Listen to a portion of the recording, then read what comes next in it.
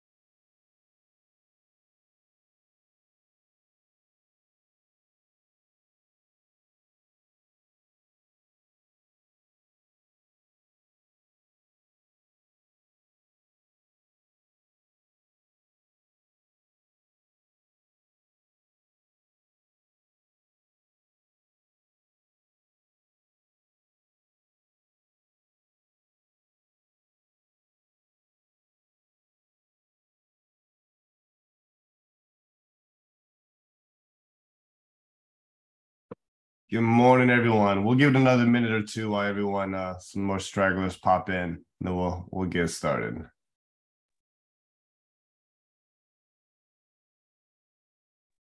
Good morning. Morning, Brian. Morning, everyone.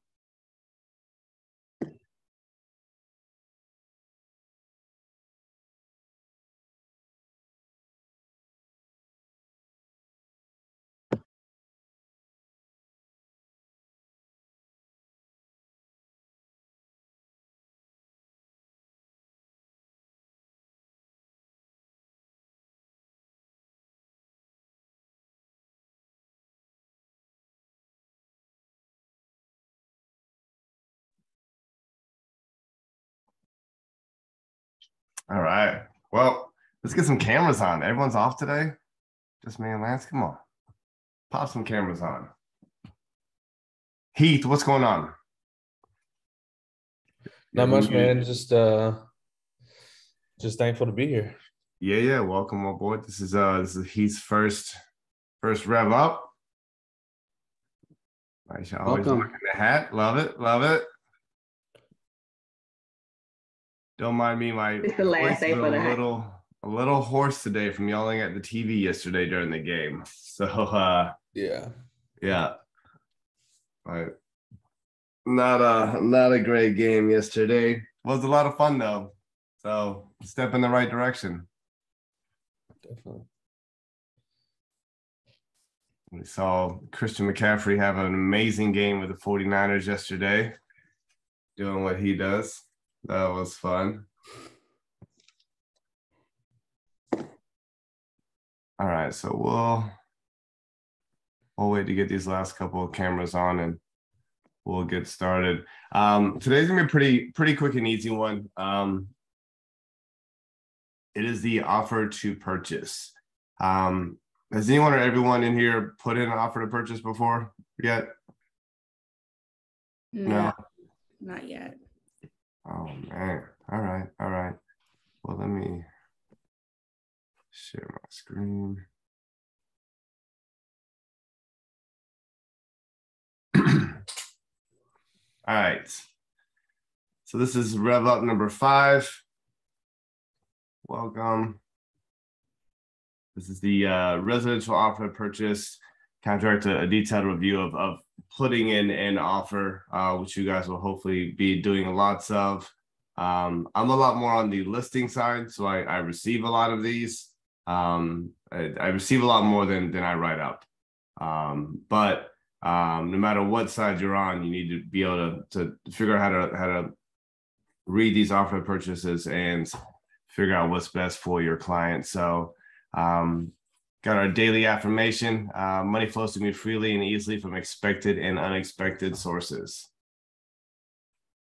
All right, so sure you guys have all seen a lot of this paperwork, but we're going to go over the buyer agency agreement, which hopefully you guys will be signing a lot of those.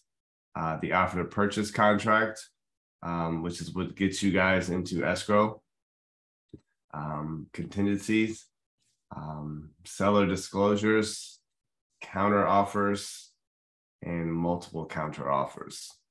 These are all the fun things that you get to deal with while you are working with your clients. I currently have a situation where we've put in about 6 offers on the same house. My clients wanted to lowball them to start with, which I highly recommended they not do. And the seller never even responded, which is not uncommon, right? If you send someone an offer that's kind of it's kind of rude almost, just send an offer. I think their initial offer was 70 grand less in today's market, and you as a listing agent, you should respond to every single offer. You should acknowledge every single offer, and that should be one of the first things that you guys do. The second that you guys get an offer, you need to send an email responding right back to that, received, thank you, right? You always want to make sure that you have a paper trail that you are receiving these, and then you're acknowledging it. And then what do we have to do with every single offer that we get? Maisha.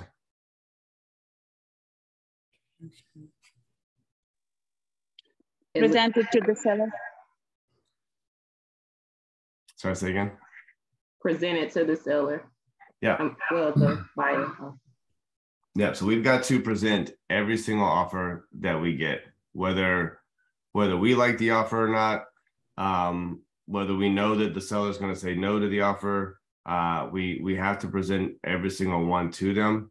That can get us in trouble if we don't. I mean, there's times you guys are going to have a listing and get 6 or 7 offers, and the last 4 are not even worth discussing maybe in your mind, but you still need to make sure that you're presenting that to them, because you can get in trouble if you're not. So you always want to have a paper trail to every single person that receives an offer, that you receive an offer from, and then just make sure that you're at least verbally explain to your seller, hey, we got 4 offers today, one's 250, one's 255, one's 265. And then we have the one for 280 and 290, right? And let's talk about those. But make sure that you're doing that with every single one. So, so yes, and in my situation, we are finally up to almost full price now. They've come from 170 to almost 245. The original price was 249.9. So we've come a long way. We've changed our offer numerous times, and now we're in a situation where we're doing counter offers. So we're in this step right here, countering offers and asking for seller credits and things like that. So it's been a lot of paperwork for not getting an escrow yet, but that is part of the process. Again, under additional provisions, there's a few different things, and then under seller disclosures, residential property disclosures, lead paint, lead-based paint, and mineral oil and gas. Does anybody know where you're going to find these seller disclosures at when you're putting in an offer? On the MLS. Yep. So when you guys, and I'll pull one up here in just a minute. I'll pull that actual house up here in just a minute, and we'll take a look at the different things. Yeah, so when you guys are putting up an offer to purchase, you guys are going to be going into your sky slope, right? You're going to get your, hopefully you've already had, at that point in time, you already have your buyer's agency agreement signed, right? Right. You're going to get set up to have your offer to purchase. You're going to start filling that out, but you're also going to want to sign and send over the residential property disclosures and lead-based paint, right?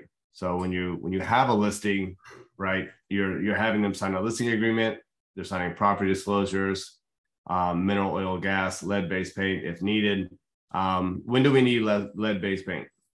1978 or less. Yeah. Yep. So 1978. If it's older than that, you're Right. going to want to make sure you have lead-based paint.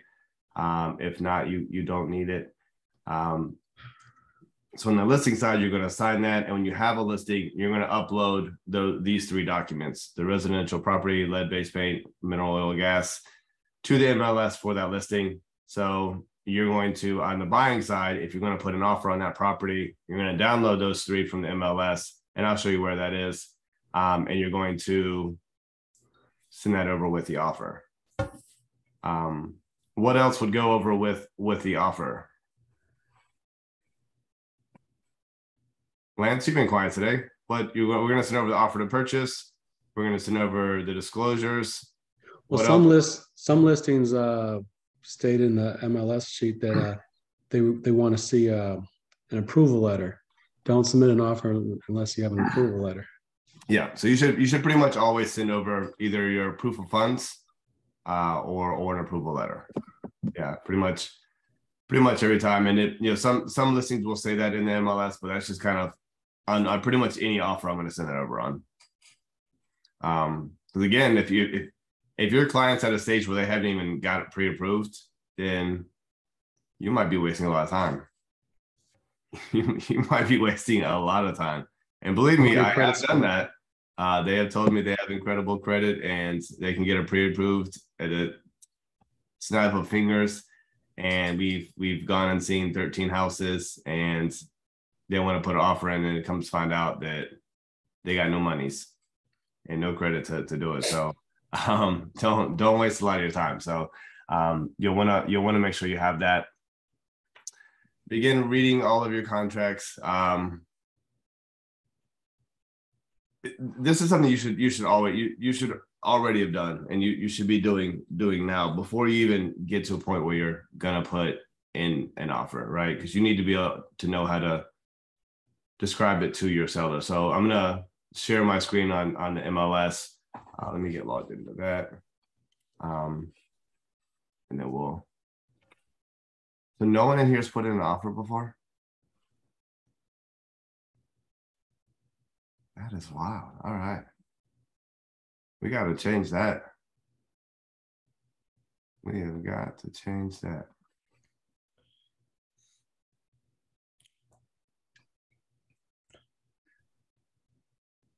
We're going to work on it, Brian.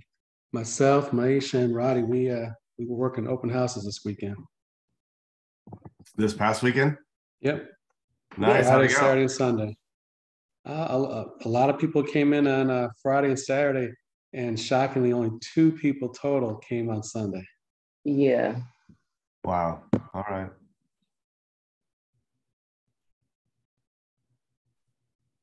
Let me go back to screen share. Let me share that. Let's go here. So we're in the MLS right now. So again, I've shown this to you before. I'm just gonna show it to you again. So the name of this house I'm gonna pull up it's 311 Burke. When you guys are searching for things, there's a bunch of different ways you can pull up a property. The easiest way to do it when you're searching for something that's active is just type in the number and then press search. And if this one's actually not active anymore, or it would pop up here. They actually just withdrew it, so it's currently not active. All right, let's try that again. That did not work like I expected.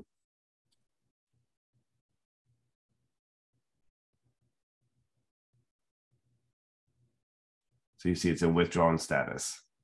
All right, so this is the property itself. We put in numerous offers as, could you guys see this okay? Somewhat?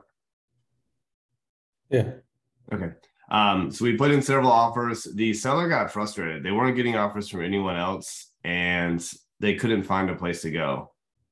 So your worst nightmare as a listing agent is your seller just says, you know what, I'm not even going to sell my house anymore. That's what happened to this client's. And the poor listing agent called and she was in tears. She said, oh, I've worked so hard. I had pictures done. I've done all these showings. I've worked with them for months to get their listing, and now they don't want to sell the house anymore. So that happens, right? The problem is they haven't shown them enough houses to find them somewhere to go. So these people they don't have anywhere to go, and they didn't have the offer that they wanted, so they withdrew their house. So long story short, we changed our offer enough where they have decided to look at houses again. They went and saw a house over the weekend, and they think that the seller of this house is going to put an offer on that house. If they do, then they will make this listing active, and then they said that they would accept our offer. So we will see. So I literally just texted her right before I started the Zoom this morning, and hopefully they will be putting an offer on that house and selling their house. So that's real estate. Anyways, this is where you're going to find the attachments. So when you see these little documents here, you'll click on that. This is where you'll see the mineral oil gas. I can click on that. And your buyer, that's right, you're going to download this from the MLS. And you're going to have your buyer initial all the way down. And then they're going to sign down here. All right. On the oil, mineral, gas, I'll just explain this disclosure. This is basically saying that the property includes everything in the ground that comes with the property, right? Oil, mineral, gas. It hasn't been severed. You haven't sold it to the government or someone else that owns the right to the minerals or the stream or whatever gold is in the ground underneath. This just says it has not been severed. So ideally what you want to see, and what you're going to see 99.9% of the time, is either no's all the way down from the seller, or like this, no representation, and then these are all no's. That's what you're going to see almost every single time. If you see something with a yes, ask your BIC, right? If you've got yes marks down here all the way down, either A, there's something funky going on, or B, it was an accident and they didn't mean to do that. And I have seen that, but it should almost always be no. Regardless, you're going to have your buyer initial each one of these. Seems like a lot. It is a lot, but they have to initial each one. So you're going to download that, and that's going to come over with the offer. And then your property disclosures. Have you guys seen these much? I'm guessing not. All right. So go ahead, Lance. Oh no, I was just saying I've seen it before. Gotcha. Okay. So in your property disclosures, this is going to kind of tell you what is wrong with the house, what's not wrong with the house. As a seller, right? Your job is when you're listing your house, when you're a listing agent going to get your person to sell their house, right? You're going to have them fill out a property disclosure, and if it's no's, that means no, there's nothing wrong with the house. And this one's pretty much no all the way down, right? That's good. If you see it's yeses, that means there is something wrong. So like this top one, is it something wrong with the roof? If it was a yes right here, then that's not good, right? They're going to have a description what's wrong with it. This house is in great condition. They've done a great job keeping up with it. If you were to see a house that said no representation all the way down the side, what would you think that meant? They're hiding something. Possibly. Who else?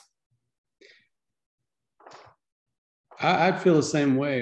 There was a multifamily unit that back in the spring was 500,000. Then, someone put an offer down. They had inspection done. They pulled out. Then the property went down to 399. Now it's down to about 250. So there's. I wouldn't trust them if they have no representation, because you should know your property. Definitely. We're getting a lot of feedback on your mic where it's kind of cutting in and out. But yeah, that could possibly be. Anyone else? Carlos, you got anything? Either that or they want to sell it as is. Possibly, yeah. I would just think there's something that's going on that they don't want to discuss. They don't want to address. What if they've had a tenant in the house and they haven't been in the house in years? That's why you're going to see a lot of no representation, right? What if it's their grandfather's house who just passed away and it just got handed down to them and they live in Arkansas, right? there's actually a decent amount of reasons why you would put no representation. But understand when as a buyer's agent, when you see something that says no representation, you normally want to ask, right? You want to ask that listing agent, like, hey, like just curious. I'm looking at property disclosures before we sign them. It's got no representation all the way down. Why, right? Lance, to what you're mentioning, if that house had a listed at 500,000, they had no representation all the way down, and they had inspections, it should no longer say no representation, right? You have to update your property disclosures, right? And if you're on the buying side, you know they had inspections and they've seen those inspections, because there's times when you're selling a house, I know we're kind of going down a different path, but these are all things you guys need to know. But if you have a listing and so a buyer does inspections on it and they back out, you don't always get the inspections, right? And sometimes you don't want them, because once you get them, you have to disclose everything, right? So there are times to understand that when a buyer's agent sends over the repair addendum, right? So once you guys are in contract, they've done inspections right before due diligence ends, the buyer's agent is going to send over a repair addendum. These are the repairs we want done. And on that repair addendum, there's a box that you can check, and it says, are you going to share the inspection or not, right? Sometimes you do, sometimes you don't want to share it. That's a whole nother discussion. But if it is shared with the listing agent and the seller, then your property disclosure has got to be updated, right? So it should no longer be empty. But also understand that just because if you're looking to buy a property and it's had an inspection and they backed out because of the inspection, just know that seller might not have seen the inspection, right? So ask them, right? So there's a lot of different reasons it may say no representation. Ideally, what you want to see is no all the way down, right? And when you take a listing, ideally, you want to take a listing that says no all the way down. But understand that you need to make sure that that can get them in trouble. If they're saying no all the way down and the roof leaks, the HVAC doesn't work, there's moisture in the house, like it's not going to be good for anybody. And just know, if you guys are selling your own house as a real estate agent, you cannot put no representation all the way down, right? We are held to a higher standard. So even on a rental house or a tenant house, I mean, you'll see a lot of agents, and I met with a few last week, and she's selling her own house, and she did a pre-inspection because she wanted to know everything wrong with that house before she even filled this out and put it on the market, right? So understand that we are held to a higher standard. So this property disclosure is filled out very well. There's a lot of times you'll see nothing written in here. I'm known for not doing a good job on my property disclosures, and just marks over here. So the more you can have it filled out, the better. Again, this is no all the way down. There's no HOA, so this isn't applicable. So these last two pages aren't filled out. They just exit out. So you're going to want to have your buyer sign page 1 and then initial page 2, 3, and 4, agreeing to that. So you're going to want to send that over with the offer. Let's close this.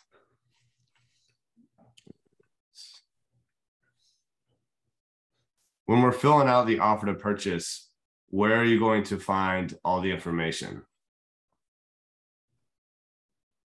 So this is the offer to purchase, right? You guys have not seen this. This is the fun stuff, right? So in SkySlope, you can fill out the information before, and you can pre-populate all this stuff, and it will fill it out for you for the most part. And then you can fill out the numbers. Obviously, your purchase price is the price of the house, right? Does everybody understand the difference in due diligence and earnest money? Yes. Yes. Okay. Brian, can you explain it one more time? Because I like North Carolina and South Carolina, there's a little bit of difference, isn't there? Yeah, there's a big difference in North and South Carolina. So basically, as a rule of thumb, in North Carolina, you pay to get into a contract with due diligence, and in South Carolina, you pay to get out of a contract with due diligence. So in North Carolina, you're going to have your offer here, how much you want to purchase the house for. Let's just say it's 400. Then you're going to put your due diligence money here. That due diligence money goes straight to the seller, right? So when you send an offer to somebody, know that if they accept that offer, you need to have a check ready to hand to that seller, right? How soon should you be giving that person that check? Within 3 days, right? Is it? No, it's not 3 days. I'm not sure. I usually, it's kind of a rule of thumb, normally within 24 hours. 24. A lot of times same day. And some people are super strict on that. I had a $2 million offer that I sent over, and I sent it over to them, to the selling agent around, I don't know, 9:30 at night. And we negotiated back and forth, settled on a number, and accepted around 11 p.m. $2 million offer. And this guy was like, I need my due diligence check right now. And I was like, bro, if you think I'm going to drive down to the lake and hand you a check at midnight, you're mistaken. He's like, well, that's how you're supposed to do it. And I was like, well, talk to your client, understand that he understands that he doesn't want you to go at his house at midnight. And I'm not going to do that. But the next morning, the first thing we did was get him a due diligence check. So I usually say within 24 hours. It needs to be speedy, right? What is a due diligence check for?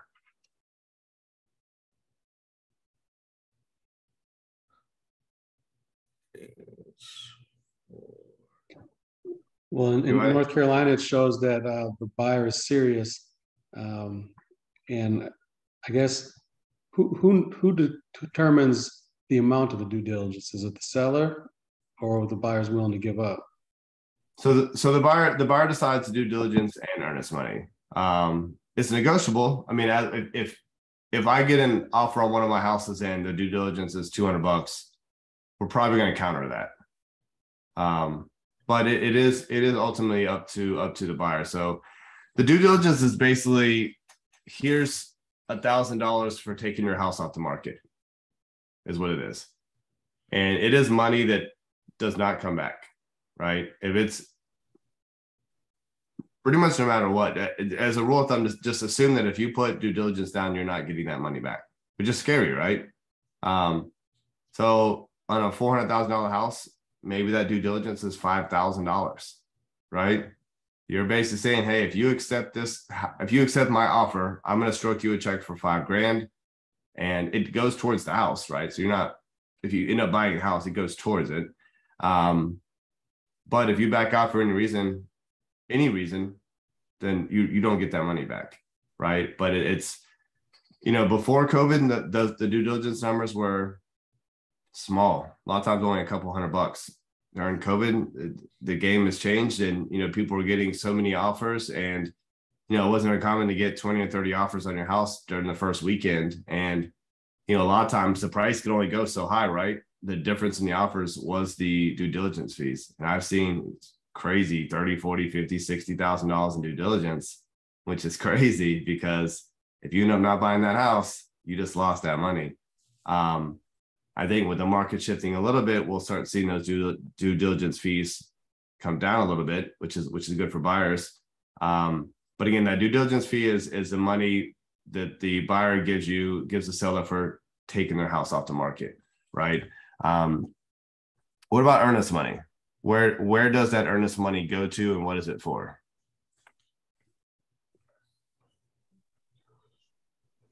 So I'll just answer that. So the earnest money goes to the attorney, right?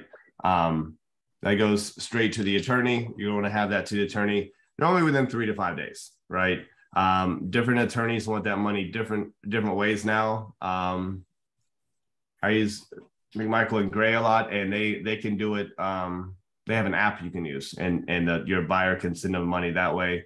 But a lot of times when you get an offer accepted, you're going to meet up with your buyer and get 2 checks. One check is going to be written out to the seller's name. The other check is going to be written out to the attorney's name. And you're going to drop that check off at the attorney and then hand that check to the seller, depending on how they want it. Sometimes they want it in their mailbox, or sometimes you're going to meet the agent and they will get it to their seller. But those are the 2 different fees. To Lance's question, there's no set number for these.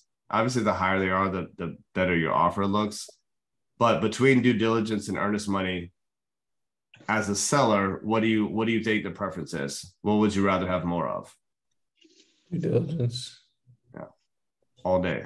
So I mean, if you're trying to if your buyer says, hey, I've got $5,000, I can divvy up between due diligence and earnest money, putting a little bit more on due diligence is going to look better for your offer, right?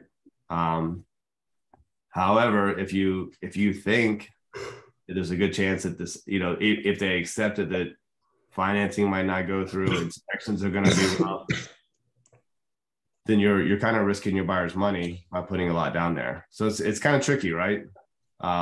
You have to, you guys are the expert, right? So if you advise your buyer to put down 10 grand due diligence on a house that has got some issues, and there's a chance that the seller might not be willing to play ball and work with you guys during the repair process, you're kind of gambling with their money. So you have to really read the situation. But yeah, so purchase price, due diligence, earnest money, and this is the remaining balance. So if it was 400,000 and you did 5,000 earnest, 5,000 due diligence, 5,000 earnest, then the balance would be 390 down here, right?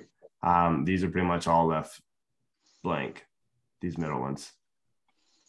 This one, and this one pretty much left blank. So it's just the last one. Then you guys are going to sign here. Escrow agent. This is the attorney that's going to be used. Who in North Carolina, who picks the attorney? The seller. Anyone else? Buyer. The buyer. So in North Carolina, the buyer gets to pick that, right? So when you're writing up an offer for your buyer, do you have an attorney that you prefer, right? Some people have a family attorney they've been using for 70 years and there she is. Hey, some people have a family attorney or attorney they like to use. If not, then I use one that I'm comfortable with, and I use with Michael and Gray a lot because they're super flexible and they're easy to work with. But if you don't have an attorney that you know of in the area, or if it's like maybe it's up in Hickory and you don't know anyone, just Google closing attorney in Hickory and find one and put that in there, right? But again, that's up to the buyer. Every now and then on the selling side, I might ask them if they would mind using an attorney, but the majority of the time that is coming from the buyer. Due diligence period, right? How long should this be, and what is this period? It really depends. Oh.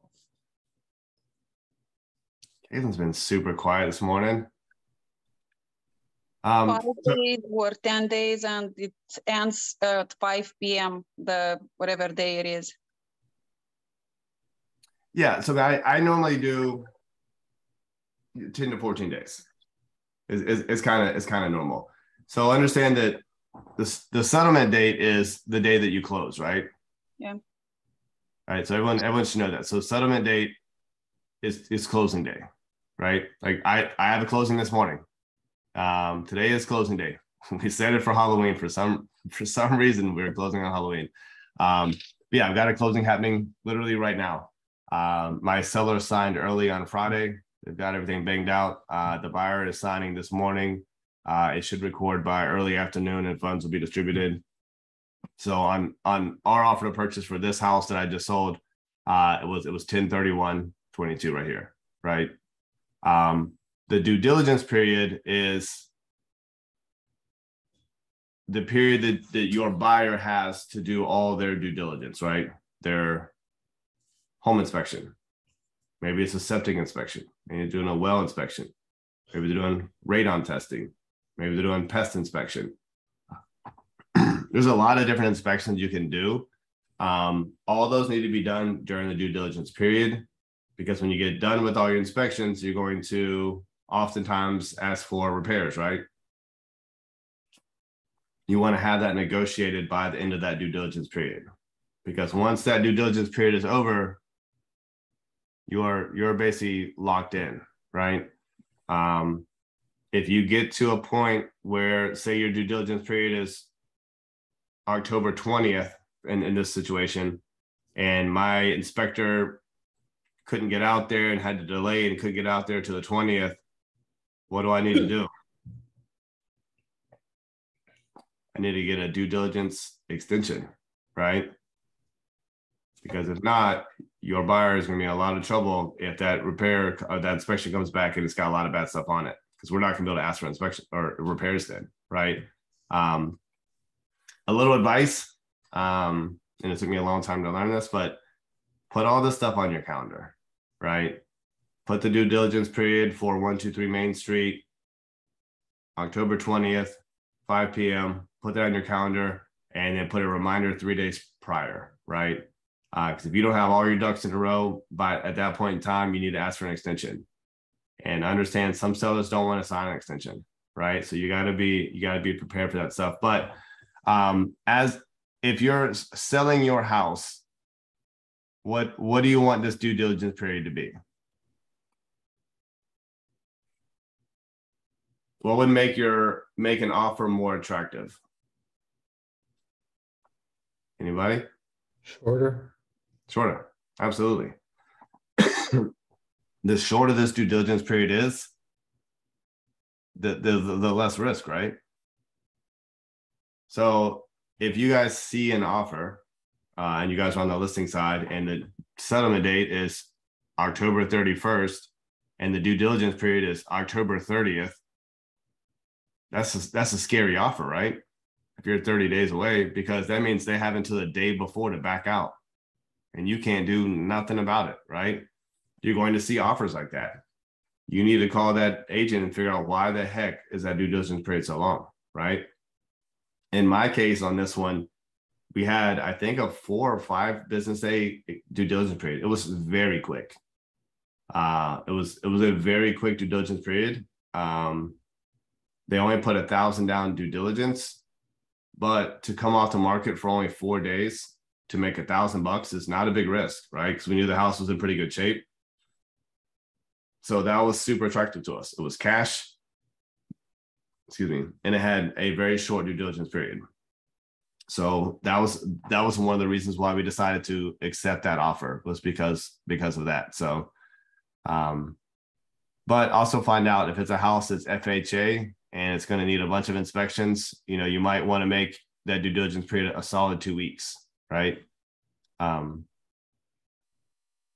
Obviously your buyer is initialing the bottom of every one of these pages and you guys are sending over an offer.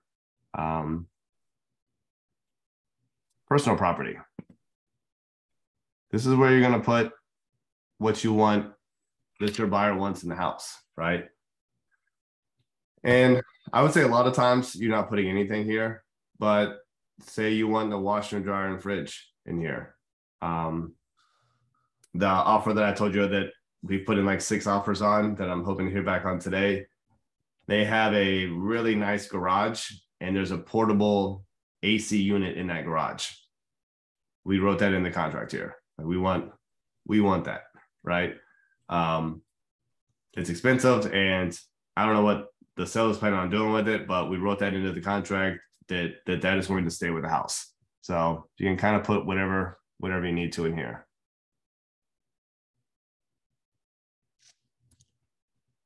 All right. And you guys should and need to read all the way down through here. So this is where you're gonna put what type of offer it is. Is it cash? You would click cash right here. And if it's cash, you're gonna want to send over proof of funds, right?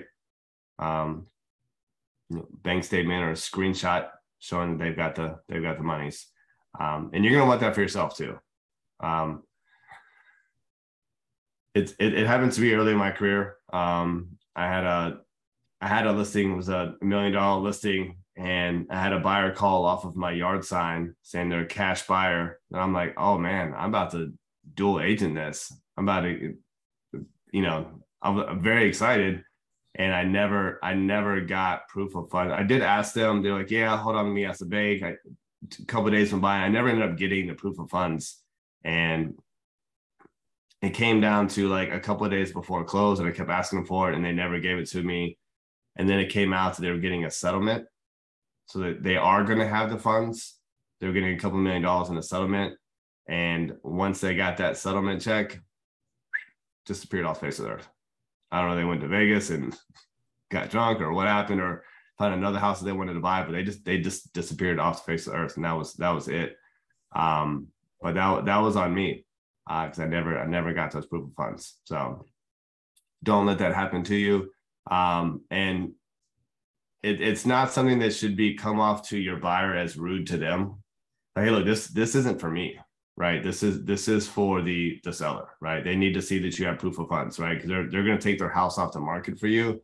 They just need to know that you have the funds, right?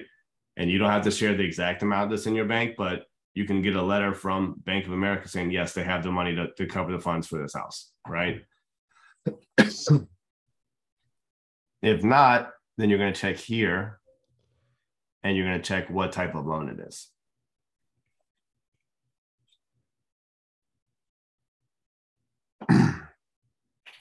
So if it is FHA or VA, you guys are going to need to have an addendum signed for that.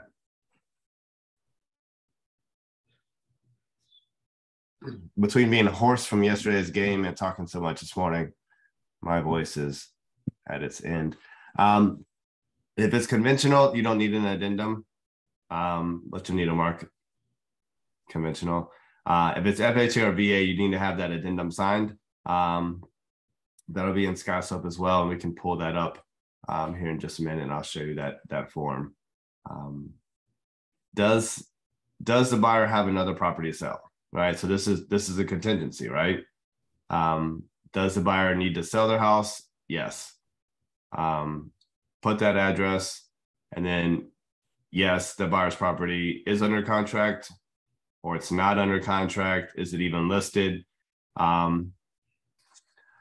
Understand, if you've got a buyer who doesn't have their house listed yet, that has a house that needs to be sold and is putting in offers, educate them and say, hey, a lot of people are not going to accept your offer if your house isn't at least on the market, right? Meaning you should be their listing agent and get their house on the market pronto if they want to buy a house, right? A lot of people will accept it if it's at least on the market and active in the MLS, even if it's not under contract yet. Obviously, if the house is on the market and under contract, that offer is a lot more easy to accept, right?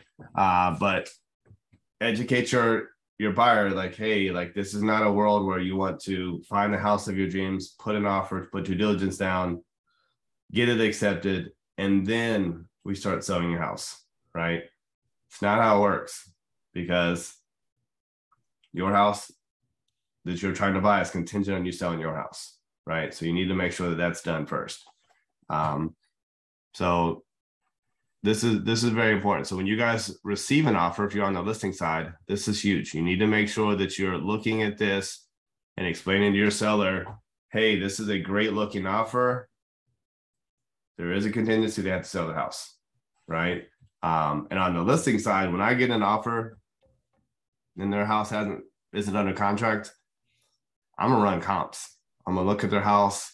I want to see what that listing agent did, because I know how I do my comps, and I want that to be priced aggressively. And maybe they've got a price 50 grand over, and that house might sit for 60 days, right?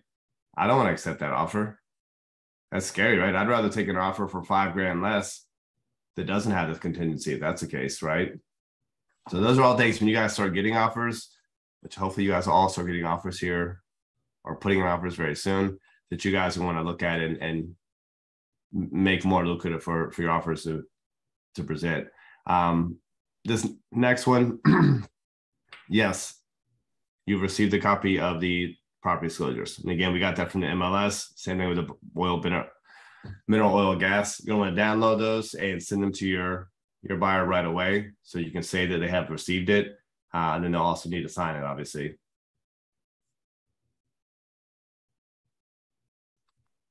Again, this is just to get this from the MLS. Typically, sellers own the property for at least a year. You're only going to click this if it's older than 1978.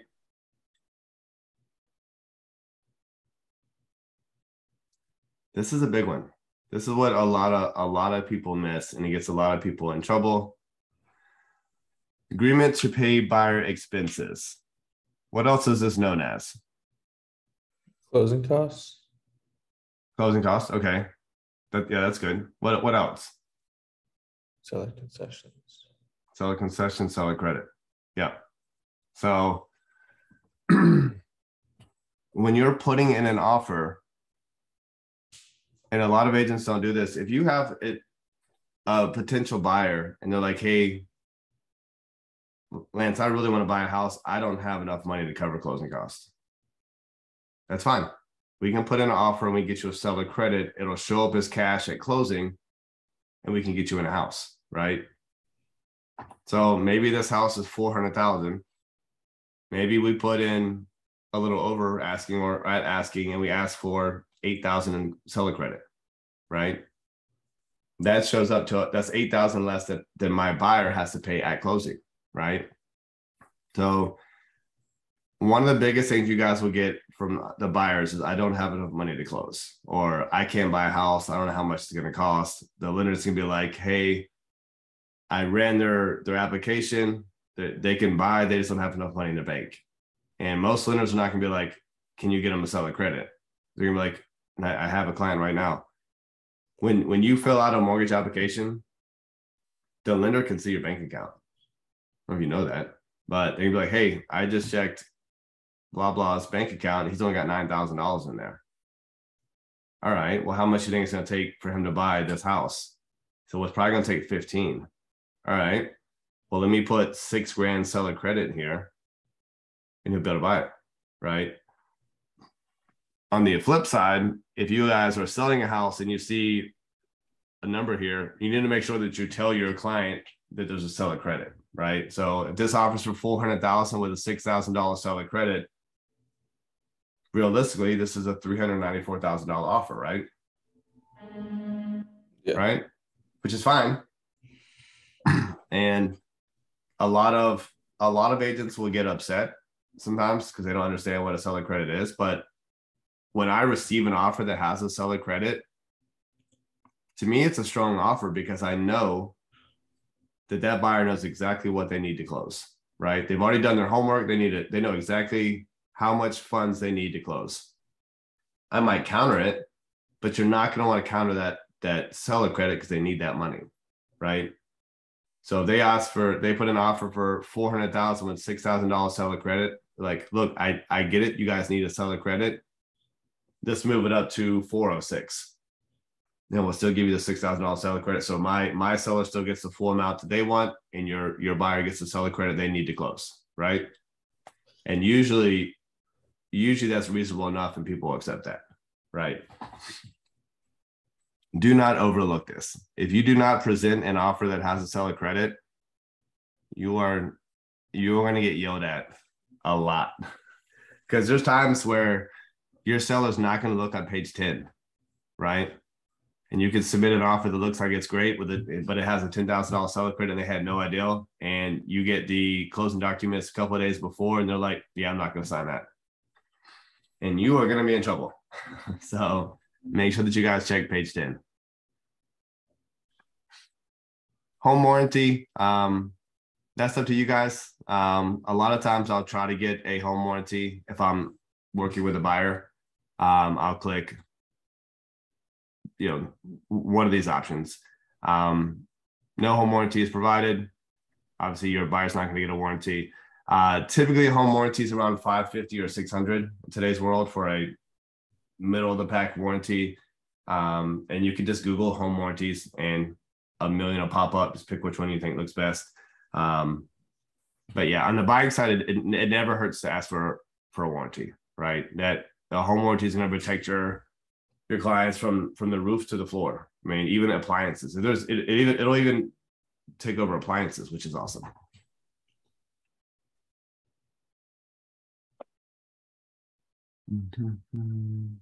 All the stuff you guys don't obviously need to read. Again, if it's FHA, you want to click that here. This is for additional addendums that you're going to have attached. You're going to want to click these and send them over. But this just lets them know that, hey, there are other addendums that's coming with it.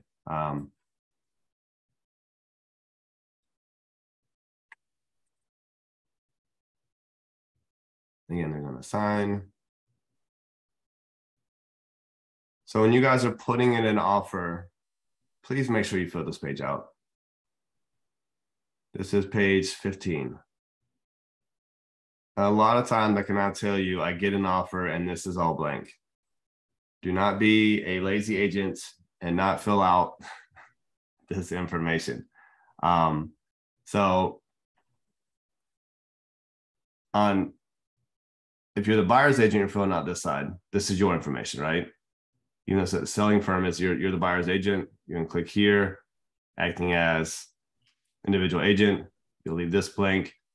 License, phone, fax number if you have an email. Where are you going to get the other person's information from? REC. Yeah. Real estate commission. Where else? Oh yeah, you can get off the MLS, right? So if we just go right back to the MLS. So again, this is my information. And I have all my information saved in SkySlope. So this is all this is going to populate automatically on this side. On the listing side, it's right here in the MLS. So Robin's girl I've been working with, Osborne Real Estate Group. So I'm going to click right here. This is all the information you need. First name, last name, right? Her license number, her phone number, the office address, the office ID, the office license number, all that stuff is right here, right? Make sure you fill that out. When I get an offer that doesn't have this filled out, I'm going to send it back to them. Say, hey, can you finish your offer and send it back to me? I don't want to have to do that, right? Have all this completely filled out. Acknowledgement of receipts of monies. So this is the listing agent has received the due diligence. The seller has received due diligence. Escrow agent has received earnest money. And again, the escrow agent is the attorney, right? When do we sign this? That happens. With the offer? No, like when it happens, right? Like, yeah. So when it happens. So again, this will be populated already. You're gonna want the seller, buyer, address, number, information already on there. But this page is basically blank. It's not. There's no signatures on this when you send it over for an offer, right? It seems weird, but everything else is signed and completely filled out. This page, you can go ahead and have the amount in here. So if the due diligence is $5,000 and $5,000, you can have those numbers in there. You can have the seller's information, buyer, and the address, but you're not going to sign it, and they're not going to sign it, and the attorney's obviously not going to sign it because they haven't got the deal yet until it's been done, right? So on the listing side, right, if it's my house, right, once the buyer sends me the earnest money and the due diligence check, I'm going to then sign it, and then I'm going to have my seller sign it, and then I'm going to send this to the attorney for them to sign. And then you're going to want to send that back to the buyer's agent. As a buyer's agent, you got to stay on top of this, because if you're not asking for page 16, what's going to happen, and I just saw it happen to one of my agents, is the sale's going to get over and he's going to be like, all right, where's my monies? and we're gonna be like, all right, let me just check SkySell, make sure all your paperwork's in there. And we're like, all right, everything's in there except for page 16. And guess what you got to do is go back to that listing agent who's on vacation because he just got a big fat check and say, hey, I need you to sign it saying that you guys received this due diligence check. And you just seller to sign. Seller's in Vegas because he just got a big fat check. And then you got to go to the attorney like, hey, I should have asked you to do this. Can you sign this?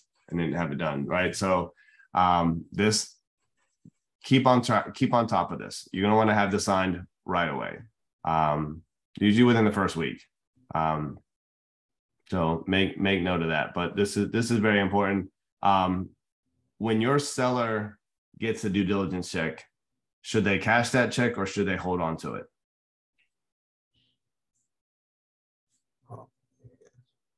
I'll let everyone vote on this one. Cash it, hold on to it. I'm gonna vote hold on to it. Okay. Yeah, same. I would hold on to it.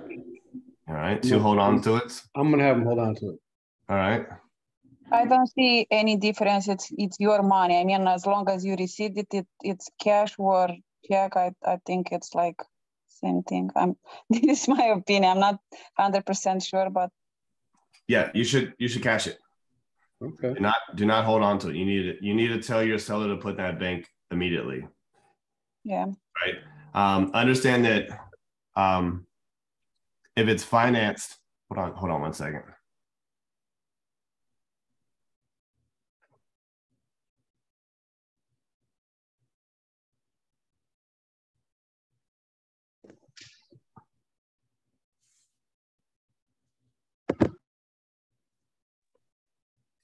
All right, that's my seller who's the closings today. He's like, where's my money? I'm like, it's 10 a.m. That's all on. By the way, congratulations, Brian. No, stop. Thank you. I'm going to sign another listing as soon as I leave here. So we get out here. Got to keep that pipeline rolling. And another listing appointment at 2. Yes, you want your seller to cash that check right away. On the buyer side, right? So when these people are getting financed, like everything that comes in and out of their bank account, the mortgage company is taking a look at that.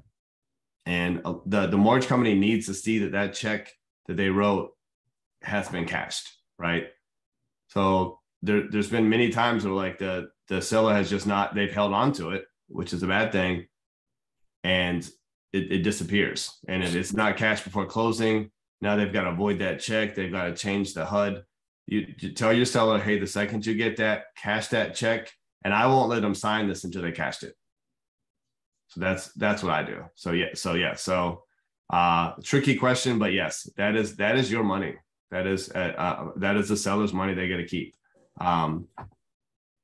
Who all's licensed in South Carolina? Okay. Probably at some point. I mean, depending on how. Good. Depending on how things go, I mean, you probably will all get eventually licensed in South Carolina. It's right there in Fort Mill, Lake Wiley, like Rock. I mean, it's all right there. There's a ton of money down there. Understand in South Carolina due diligence, you only pay that if you cancel, if you back out, right? So you don't pay due diligence money up front, and if you don't back out, you never pay that money. I just had this happen to me where I had a buyer in South Carolina. We put an offer and we put $5,000 for the due diligence fee. We didn't have to pay it up front, and they never in a million years expected to have to back out. She did not get the job that she thought she was going to get, and we had to back out. And we sent over the termination, and we sent over a check for $5,000. So that is, that's the difference in South Carolina, North Carolina. So any questions about the offer to purchase?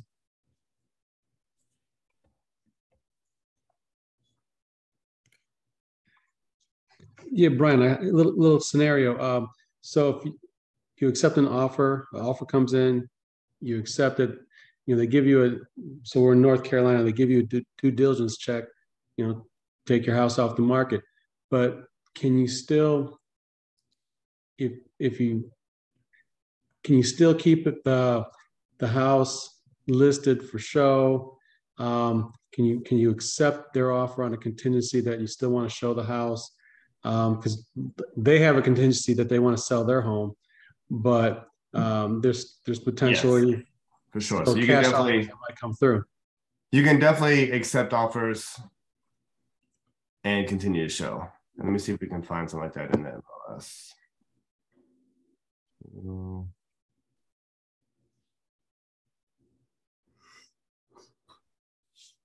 Let's just type. Well, I guess somebody's already in here. So even though they paid you that due diligence, would the seller, if they accepted someone else's cash offer, close in 30 days instead of waiting for that contingency for the original buyer to sell their home, do they have to pay that due diligence back if they accept someone else's offer? So for example, right here, you see one these are active. This is coming soon. When it says CS, means it's you can't do a showing on it yet. This one's under contract, no show, right? And it says due diligence period, right? So that means this one's under contract. They're not allowing any more showings.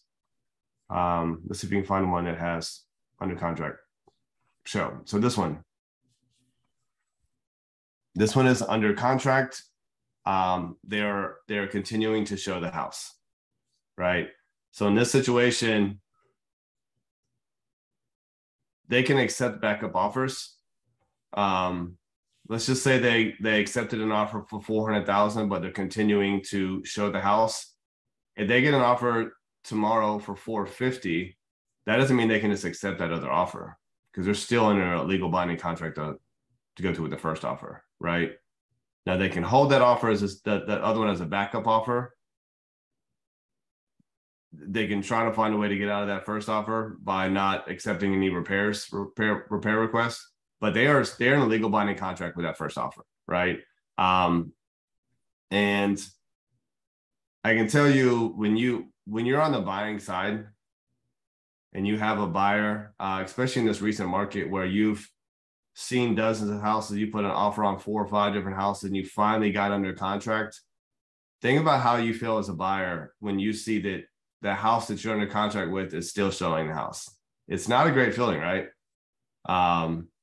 So I typically on the listing side, I respectfully let my sellers know that, hey, we're going to take it out to market, right? They give us due diligence money. We're going to take it out to market.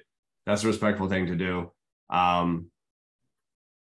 That's how I do it, right? And I've had, been on the buy side, and they've continued to show, and your buyers they're gonna be crying. They're gonna be, when you get under contract on a house, I mean, you're showing your friends, you're going on Zillow, like, look at this is the house that I'm buying, and your friends will be like, yeah, it says you can still do showings on it, right? It's gonna look offensive, right? So yeah. So yeah, great question. But yeah, you can continue to show. I don't normally do that. I think I've only done that once. I think I've done that once ever, is to continue to show. But you do have that option. This is the additional provisions. Expiration of offer. Normally, most of your offers are going to be relatively short. This one also has a rental. That's a rental property. This is the backup contract provision.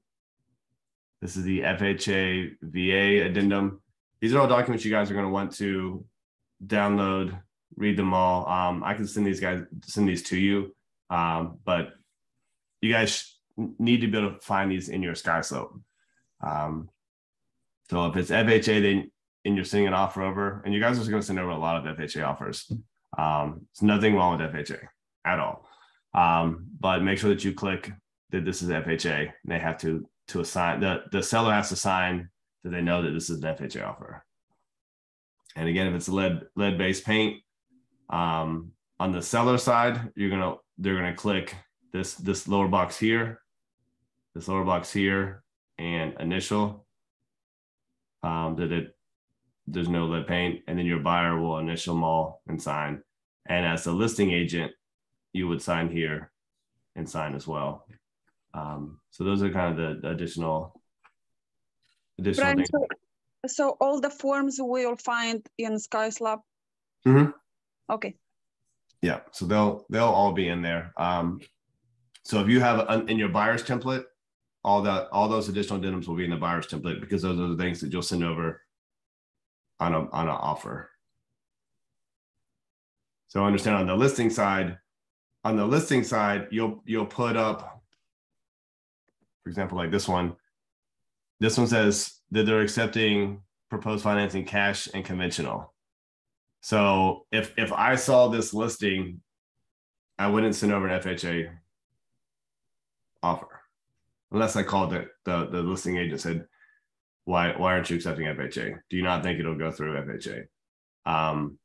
So on the selling side, you don't have to worry about any of those addendums, but on the buying side, you have to send it over if it's FHA or VA.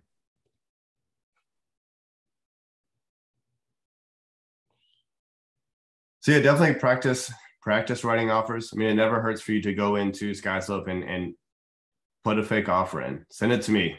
I'm not going to sign it. I'm just kidding. But yeah, send an offer over. I'll take a look at it and we'll discuss it back and forth. When you guys get an offer for your first couple of offers, send it to somebody. Send it to me. Send it to your big. Send it to somebody to look over before you send it in real life.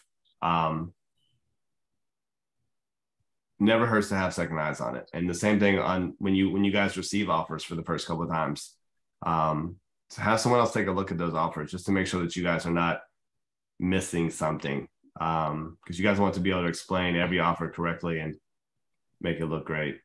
You guys know the rev up, 3 calls a day, 3 ads a day, 3 notes a day in your CRM. You guys will be super, super successful. Any questions about the contracts and putting in offers and any of that kind of logistics?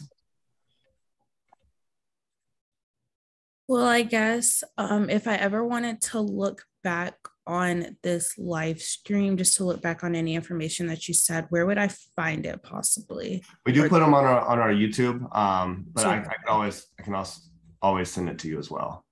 Okay. Yeah, so you guys will have access to all these. Thank you. Do record these. That's why I normally put a presentable shirt on at least. But again, when you guys are going through this, like, don't just blindly. I know you guys all have mentors. I'm some of your mentors, I believe, but always share your stuff with somebody and have them help you write these offers up. Actually, on the offer that I just told you I sent over, it's a mobile home, and there's a box on page 1 that says, is there a mobile home on the property? And I didn't click it. And as soon as I sent it over, within seconds, the listing agent says, you didn't even click that box. And I was like, okay. But yeah, I do it too. And I've sent over a ton of offers. So you forget stuff all the time. So hopefully this was helpful. Any other questions?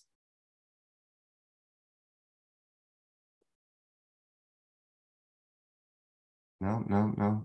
How long it took you to learn all this information? How many months or years? I mean, what's crazy is, like, it's different every time. It's different every time. That's the fun about real estate. It's like every offer is the same, but every offer is different, right? And that's what keeps it entertaining. So, and the thing is, like, the forms change. Actually, the form that this sample contract right here, that I was showing you guys, it's like, this is last year's. It's actually slightly different. There's actually a box on this first page that says, is it a mobile home? And so I mean, the contracts change all the time. They'll probably change again here in January for 2023. So things are always changing, but you just got to know how to read things and just educate your buyer or seller, so you're putting yourself in the best position to not look a fool, I guess is the best way to say it. Yeah, I think that's it for me. You guys don't have any other questions? I hope you guys have a good Monday. Hopefully you guys have lots of real estate stuff to do when you get off this call. Thank you very much for all this great information, Brian. Appreciate it. Thank you, Brian. Thanks, guys. Have a good day. Bye. Thank you. Happy Halloween. Happy Halloween. Roger. Thank you. Good luck, everyone. See you next Monday.